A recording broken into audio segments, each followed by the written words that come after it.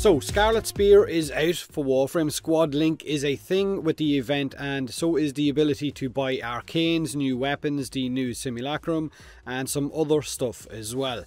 But the event, I guess, is a bit of a grind. The points earning when the event first dropped wasn't really explained very well, so it looked like and felt like much more of a serious bloody grind than it actually is. Now don't get me wrong, like I said, it is a grind, but we've got a full month to get this event done. Now I'll go over everything about the event in this video and hopefully help you maximize the amount of points that you get, or Scarlet credits that you get. Points, credits, same thing. The event has 3 different ranks, and of course you will get an emblem for each one of those. So to do this event, you will first need to jump into one of the Scarlet Spear flotillas, which is basically just another relay above Earth, although it is an instance one, so you're going to need to pick one and stay on it. You're going to need to talk to Little Duck first and see what she has to sell for those Scarlet credits or points that you're going to earn by running these missions. This flotilla plays a huge part in earning you and everyone on it as many points as possible. Once you pick a flotilla, like I said, stay on it, don't leave and then join another, or you're going to lose that flotilla rank. Now in the center of every flotilla is a timer for the current Murex wave, with less than 10 minutes downtime between each wave. Each flotilla will have 3 hours to push back 100 sentient Murex ships with the railjacks, and depending on your current flotilla rank, I'm sure it's your flotilla rank and not your overall rank for the event, you will get a bonus amount of Scarlet credits to spend for achieving that pushback. So if you actually succeed in getting rid of the 100 sentient Murex ships within those 3 hours, depending on your rank, you're going to get bonus credits to spend. Rank 1 on your current flotilla is 2,000 bonus credits, rank 2 on the flotilla is 6,000 bonus credits, and rank 3 is 10,000 bonus credits for completing that 100 pushback sentient Murex ships. Now to rank up from rank 1 to 3 on your flotilla, you're just going to have to simply run either ground missions or space raids from the flotilla terminals on each side of that relay. So if you manage to hit rank 3 and your flotilla successfully pushes back those 100 Murex ships, you're going to get 10,000 Scarlet credits, which you can then spend on Little Duck, whose inventory is also going to have much more items added to it over the coming weeks. Now remember, you have 28 days to complete this event.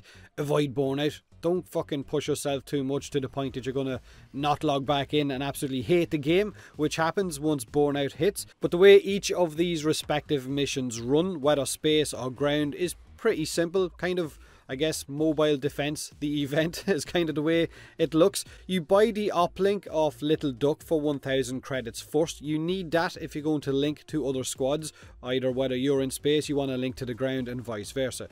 Ground missions are where you will run from area to area, killing the giant Condrixes that spawn sentients at the same time, while sending kill codes up to different squads via that uplink. Now when you're running these ground missions and you damage the crap out of the Condrix and it tells you to drop your uplink in the marked area, everyone in your squad should do it. It makes running the missions much faster.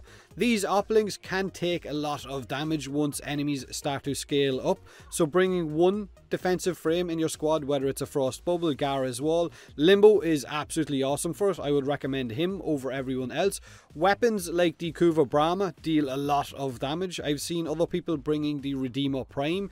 Basically anything that can hit the Murex really hard in the massive eyeball. These ground missions are endless missions. You can stay in them as long as you want and they scale up pretty damn quickly. But just be aware, as enemies hit much higher levels, the damage that those uplinks can take will greatly increase as well. Once your uplink is destroyed, you can no longer deploy it in that mission, so you're going to just have to leave it. Now the space missions or the space raids are very similar. Basically a two-pronged mobile defense mission where your squad will have to separate in space. Your ship will escort a beacon to a certain point beside one of those Murex ships. They will then drop it to link up with a ground squad. Then 2 of your squad mates have to enter the Murex ship and drop down one of the uplinks in a certain area to get kill codes from ground boys. And just like the ground missions, once you deploy your uplink inside the Murex ship, you will have to defend it against incoming sentients. So having any kind of a frame that will help you defensively is definitely worth having. While those 2 players are inside the Murex ship, the other 2 that are outside on the railjack flying around just basically have to kill enemies and try to stay alive against the new sentient fighter ships, fighting off boarding parties. Enemies do scale up very, very fast in the space mission.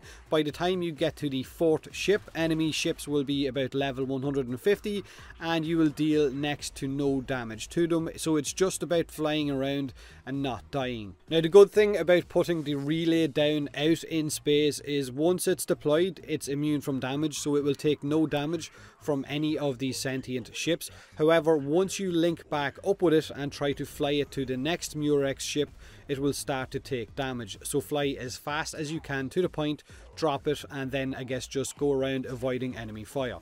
Now for running the railjack mission on stream yesterday, we were getting close to 1,250 credits per run for 4 Murex ships, whereas the ground missions were giving us about 1,000 credits for roughly the same time spent in mission. So railjack felt like it was the better option, which I know isn't viable for a lot of players who don't like railjack or don't own one or prefer to play solo. The ground missions though are very, very much soloable. So if you don't want to jump in with public squads, then just sticking to the ground missions is the way that you want to do it. So the event is pretty simple. The grind is high, not gonna lie. It is gonna take a while to get as many points as I want, to get the 2 weapons I guess, and to maybe look at some of the arcanes as well. But it's not as bad once you realise how the ranks work on each flotilla and how you earn those bonus credits. Those bonus credits are going to play a huge part in getting you as many of the items that you want as possible. I'm not sure if you have to stay on the flotilla for the full duration of the 3 hours or if you just need to rank up, and then once you hit rank 3 you're able to leave. I guess I'm going to need clarification on that, so if anyone knows in the comment section already, by all means leave a comment. I'm going to jump into it again today on stream and play it the whole day, possibly just do railjack missions to try and get the 100 ships pushed back for bonus points. If this helps you out in any way at all, hit that like button or don't, subscribe or don't, and as always, thanks very much for watching.